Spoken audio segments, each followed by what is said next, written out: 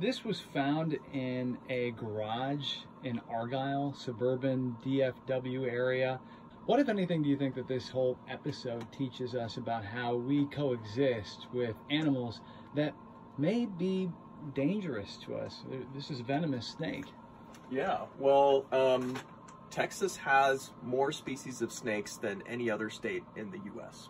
So we already have a lot of interaction with snakes just by the nature of the habitat and the species that occur here in the state. And certainly as we kind of expand in the state and build in areas that hadn't been built before, develop various areas, it's inevitable that we're going to come into contact with species that are occurring there, including things like the western diamondback. And it's very important to have some knowledge of what these species are and what to do when you encounter them.